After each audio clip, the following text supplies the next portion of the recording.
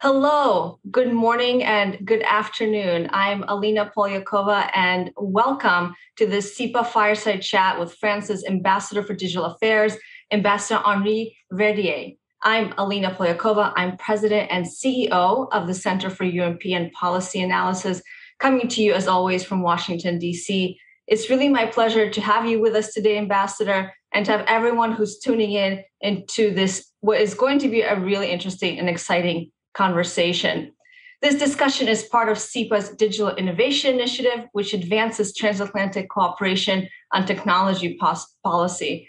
Ambassador, many thanks for taking the time. It's so great to finally meet you, even though it's virtually. Hopefully we'll get the chance to meet in person soon.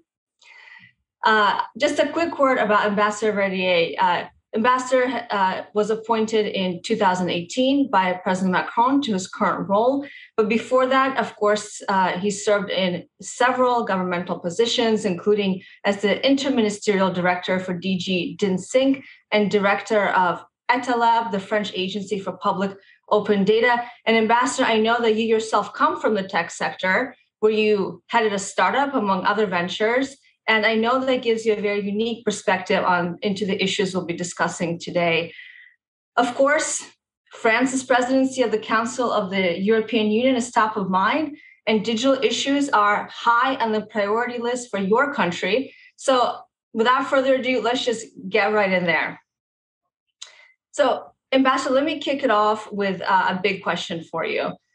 For a long time, France has advocated for more European and French autonomy in the digital domain. And this idea of digital sovereignty has become a bit politically loaded because autocratic governments use a version of this term as well to mean obviously very, very different things than what the French mean or any other democratic government means.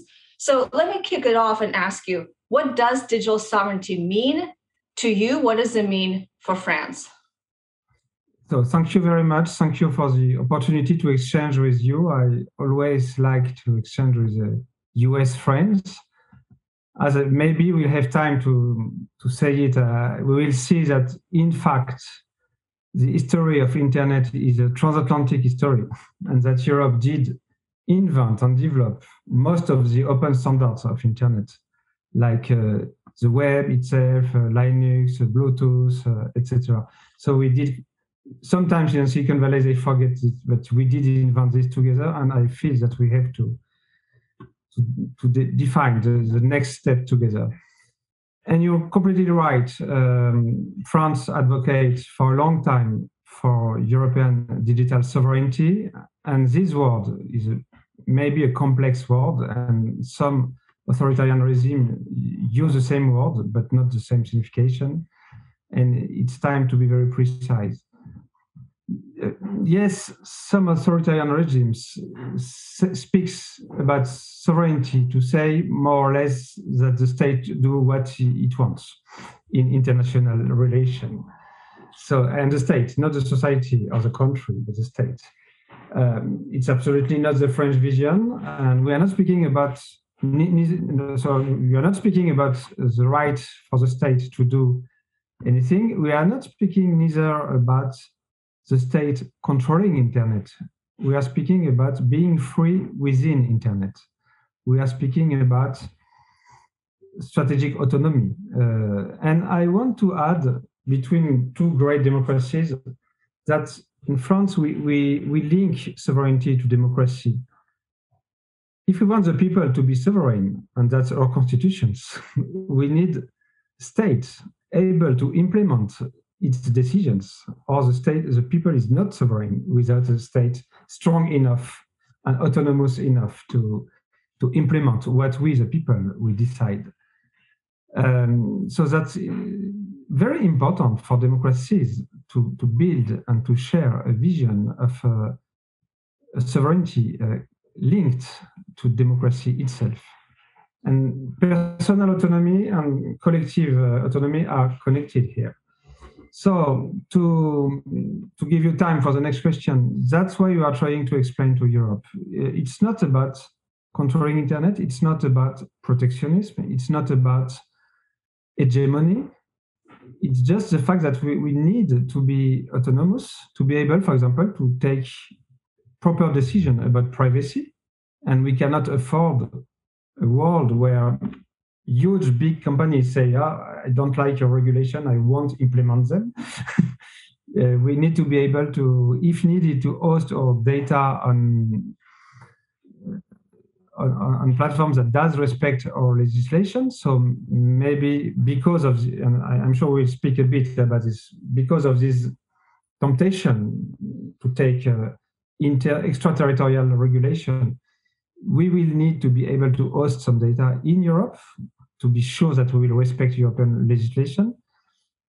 And so we need industry, because if you want to build things in Europe, you need your own industry. But it's all about autonomy. And just to conclude, next week, not next week, the 7th of February, we host a European meeting about European digital sovereignty in the framework of the French presidency of EU. So we do invite the 27 ministers of foreign affairs and the 27 ministers of economic affairs. And the framework we'll share with our friends is a 4-step framework. Because first, and some people tend to forget this, first, sovereignty starts with security. That's simple, but if everyone can spy you or disconnect you, you're not free. So cybersecurity, state behavior regulation, international law, what we do together in a very like-minded approach in United Nations is very important. The proper capacities of Europe to protect itself also. The second point is that, yes, in this economy, if you don't create, if we don't innovate, you are not the leader, because winner takes all. So yes, we need a better digital economy, more startups, more unicorns, and that's very important. So we will continue to encourage, to finance, to fight to have a real creative ecosystem. The third point is that, and probably we'll speak about this, yes, we need to encourage a shared framework about companies regulation. And here we have 2 sets of rules in Europe and in the US, and it's time to exchange and to see if we can find some convergences. And the last point may surprise you. Of course, in the digital economy, the owner of the resources you are using is the boss. Platforms are king. So we could try to have a proper monopolies, but that's not the way Europe will use. We will, and that's new, will encourage and maybe finance, and maybe with a European initiative, digital commons. In fact, we consider that the more we have things like Linux and all the open free software movements, open data, big contributive common like Wikipedia or OpenStreetMap, the more free we are. And that's very interesting, because here you can see that we can imagine a shared sovereignty, a non-rival sovereignty. Because the more we have digital commons, it's not hegemony, it's not against someone. I can be more autonomous, and Germany also, and Europe also, and US also, and Africa also, with more commons, with more things in common. So that will be a very important aspect of the European approach of sovereignty. So, Ambassador, let me follow up, because you already laid out quite an expansive vision here. And I just want to drill down on some of the things you already mentioned. So if I understand you correctly, the main element of sovereignty, whether it be in the digital domain, the security domain, or strategic autonomy, which of course is the large concept for Europe's ability to make decisions about its future in the world and what that really means. If decision-making is really the key, that is very much, I think, something that any sovereign state wants to have in its security policy, its digital policy across the board. But you also mentioned that in the digital domain, they may include things like, national level cloud services, for example, data protection. And I think the question that often comes up is, is the vision of sovereignty in the digital domain really compatible with the importance of having the open access model to data in particular?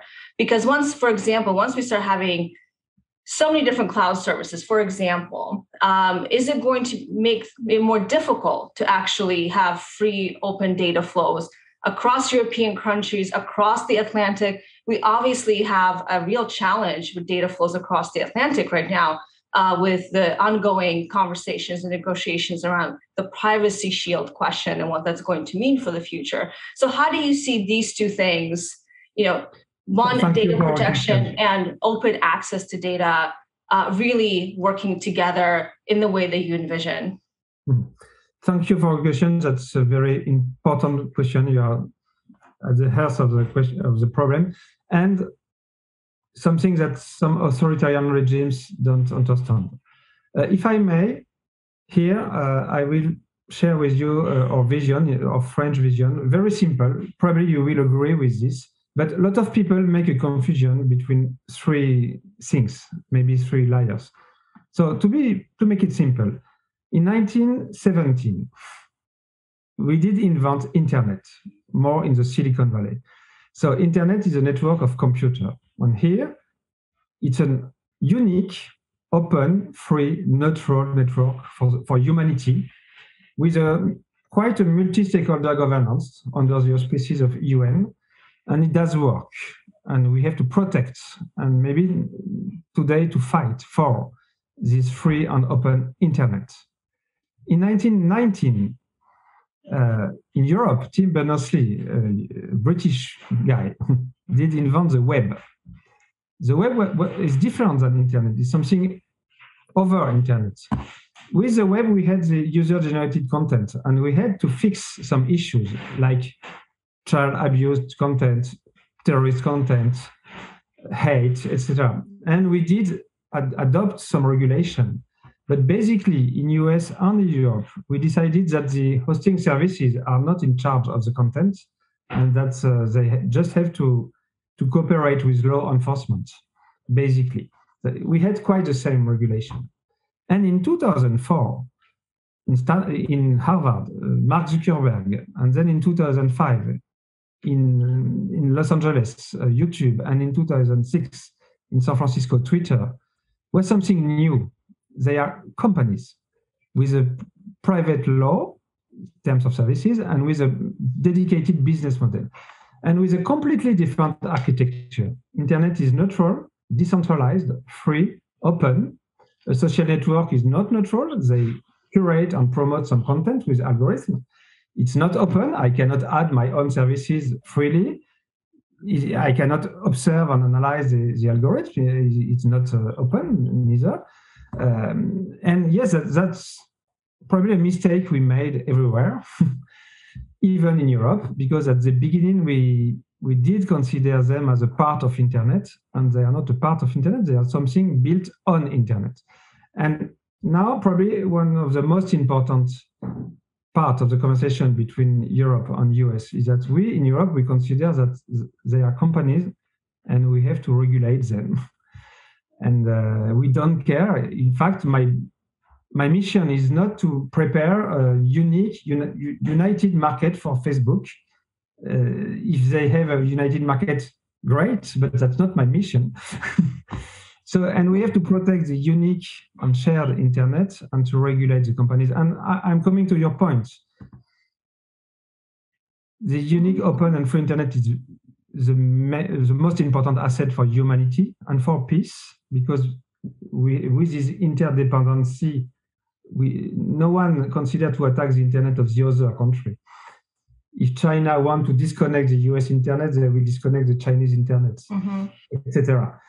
So that's very important. And but concerning data and especially business model, we can discuss. There is no need for a unique market in the world. Probably it's better, but it's not a fundamental right.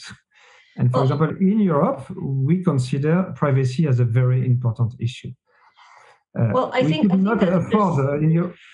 Sorry, I give you the floor, but when I did visit some campaign team during your election, and when I did discover the huge database about every American voter with 200 information about each of you, and I can know that you have a driving license and you have a gun and your children are in a private school and blah, blah.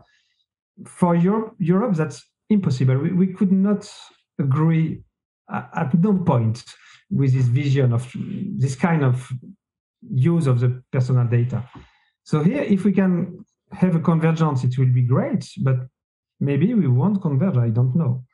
Well, Ambassador, I think we can all agree, most likely, I would hope, that we want an open, free, interoperable internet as the dominant model. I think, unfortunately, we already are in a reality where countries like China are working very hard for a very long time now to basically have a different version of the internet. And we know that the internet looks very different to Chinese citizens than it does to European or American citizens. And we're seeing similar models emerge that focus on internet and data controls in countries like Russia, of course, and elsewhere. So in many ways, authoritarian states see data, they see the internet space, the digital domain as a tool for control. And of course, on our side, on the democratic side of the world, we need to have alignment, need to have unity around what we can do to ensure that there is a remaining space for a democratic and open internet, which is, I agree with you, a fundamental right these days. But let me just switch gears a little bit, but also mention that. Can I just make a two-finger comment here, because that's very important. Yes, of course, the digital space in China is completely different with different rules, etc. And we dislike this approach. But it's the same technical internet so far. Yes. It's the same TCP/IP protocol. It's the same Huawei or Cisco equipments. It's the same, and we are interconnected. It may change. And it would be worse than anything you can imagine. So it's two separate digital spaces, and that's sad, but it's the same technical infrastructure. That's right. So far. Exactly. So let me follow up on something you said and take us to a slightly different angle to this discussion. As you, of course, are aware, there's quite expansive and growing discussions and debates on technology regulation here in Washington, the United States as well, a lot of them focusing on competition policy and regulation. At the same time, at the EU level, there are quite significant legislative proposals on the table, including Digital Markets Act and the Digital Services Act. So all of these things are moving forward at different paces in the United States, in Europe, and then at the level of European member states, EU member states as well. But I think one of the things you mentioned is, one, yes, I think there's transatlantic agreement that the so-called digital domain needs some guardrails, that we need to have some regulatory provisions because this industry hasn't had any for a very long time. And we need to be thinking about the public good when we talk about regulation. But one thing you also mentioned is the need for providing a environment for innovation, right? Because it's one thing to say there's some companies that have perhaps gone too big, and we should think about guardrails in that space that address these particular concerns around competition. But how do we at the same time prioritize innovation? Because we're not going to outcompete the growing tech industry in China or elsewhere if we're not also encouraging innovation. I know that is one of the core priorities for the French presidency of the Council of the EU to promote tech innovation, especially in the fields of cloud computing and semiconductors, which I think, if I'm not mistaken, you call the essential building blocks for a competitive economy. So I want to get you to talk a little bit more about what principles, what specifics is the French government planning to pursue to ensure European competitiveness, especially in these critical technologies? So you did cross a lot of very important topics in a small piece of words. I could discuss about quite all your assumption. I will recognize with you that the multiplication of texts claiming extraterritorial application would be a bad thing, and it would be better to build a shared space of common framework but maybe you did start with some regulation. So it's time to, and we did answer. So it's time to exchange. And for example, the Transatlantic Tech Council, launched by US and EU, or smallest initiative like the Global Partnership for AI, launched by France but with the US, are very important places. Then, as you said, we need innovation stronger and stronger. But if I may, the need for innovation is not automatically a need for big monopolistic companies. As I did mention, we could also encourage more diversity, more place for commons, more things we share together, more resources for small companies. And probably in Europe, we like this part of the innovation stream. So civil society, non-governmental organization, etc. That's I don't know. I don't want to accuse anyone, but some of those very big companies, I don't know if they did offer to us very important things for the last 10 years. So we need more diversity, more innovation everywhere. But yes, we in Europe and in France, we need a champion. I don't know if you say champion. We need fast-growing companies. We need disruptive innovation. We need, and we started for a few years. For example, when President Macron was elected, we had in France 3 unicorns. You know, unicorn is a company that was $1 billion after less than 3 or 4 years. Now we have 25 unicorns. So this question, we did fix it. So now we want this unicorn to go to the IPO and to become big international companies, but with all kind of new industrial policies. Because of course, it's not about giving money to the companies themselves, but it's about encouraging innovative ecosystem, closer cooperation between universities and companies, and between small and big companies, responsible by policies from the government, etc. We can design an ecosystem, and Europe is very engaged to be. Definitely, we don't want. We want a seat as a co-driver of the revolution, not in the passenger of the seat. And for this, we need companies and great companies. But or I speak 1 hour, or I conclude here. We do inject money, public policies, and we definitely want to be creative. And sometimes some people in Europe say, half joking, that US invent, China copy, and Europe regulate. So first, as I told you, sometimes Europe invents too, but we do explain to everyone in Europe that if you don't create, you won't regulate, because this is a story of de facto standards, and that's right. We know like all.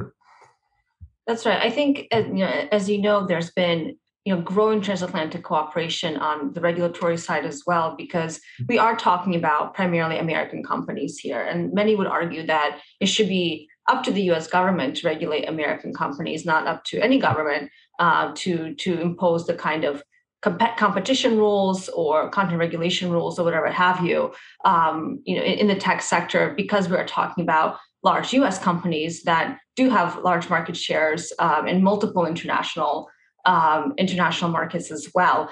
And I think the TTC is one place where we have seen growing cooperation between Europe and the United States. I know that France is keen to host the next meeting of the TTC as well, the Trade and Technology Council that the United States kicked off for a meeting in Pittsburgh last year. So my final question to you, you've talked a lot about the French vision for sovereignty, how France plans to invest and encourage European investment and innovation. But I wanted to close us off with a broader question about the opportunities for transatlantic cooperation on technology and more broadly in the digital agenda. As we have multiple policies taking shape across the Atlantic, certainly at the level of the European Commission, certainly in France, Germany, elsewhere, and in Washington. How do we make sure that we are united in our approach and that we don't end up with a fragmented policy sector where it's very difficult to know what companies, big or small, should really be doing? So what are the opportunities for greater cooperation to ensure that we're more aligned rather than divided on these issues? I think that the opportunity is great. So first, probably you did recognize maybe after January the 6th that it's time for some kind of regulation. And we did understand that we won't be sovereign without real big companies. So we did start a kind of convergence, and it's time for discussion. Then after the Biden administration, US is coming back in the multilateral process. So we are everywhere together, and we meet and we exchange and we make progresses in the United Nations, in the OECD, OSCE, everywhere. So that's important too. And then we have some first places to exchange, like the TTC. Those last weeks and months, some people start to speak about discussing about the next revolutions. And probably it would be a good idea because it's more easy to start thinking on a cold matter, if I may, about next issues when we don't have so far proper regulations. So about Web 3.0, about quantum computing, about emerging technologies like this, we don't have regulation, nor in Europe, neither in US. It's more easy to start quietly to discuss and to find common principles because it's not so difficult. You know, when I travel in the US, I discover that some Americans tend to ignore that you did regulate a lot. Deregulation is not so everywhere in the world. The last 13 years were 30 years were about more about deregulation. But for example, just to conclude with this, I will publish in France in 2 weeks a book entitled "The Business of Hate: Internet, Democracy, and Social Network." But I do explain how important was the fairness doctrine. You did adopt this, if I'm correct, in 1943. How smart it was. I do comment the brilliant decision of your Supreme Court concerning the relation between the First Amendment and the fairness doctrine. And the Supreme Court in 1963 decided that the First Amendment was to protect the democracy and that the right for a citizen to have variety of information was more important than the right for a company to say whatever it wants. So I do comment precisely this decision. So you have a long tradition of brilliant regulation, and we can exchange deeply about this. But probably it's time we need this, or we will maybe have big companies, but we will lose the democracy itself. That's a very good point. Of course, the fairness doctrine, I believe, was abolished in the late 1980s in the United States. Yes, in 1986, and Fox News was created in 1988. Exactly. And so there have been a lot of now conversations about whether that should be something we bring back now that we have a quite robust digital media. And back in those days, of course, we're really talking about traditional media. But okay, I think we need a fairness doctrine for algorithms, which is difficult to implement, but the principle can be clear. Yeah, so we can talk. That's a whole other conversation about balance, fairness, and bias in artificial intelligence and algorithms. That's we can have a follow-up conversation if you like on that topic. I'd be very glad to do so. But Ambassador, thank you so much for joining us. I know there's a lot more we could have discussed. There's a lot on the digital agenda. I look forward to seeing the summit on the digital issues that France will host in the weeks ahead and what we can see as the outcomes of that. And we'll be following very, very closely, of course, the priorities that Paris has laid out for the presidency of the European Union. And thank you very much for giving us a sense of the French perspective on these issues, and hope to have you back again. Thank you. Whenever you want. Thank you very much for the invitation.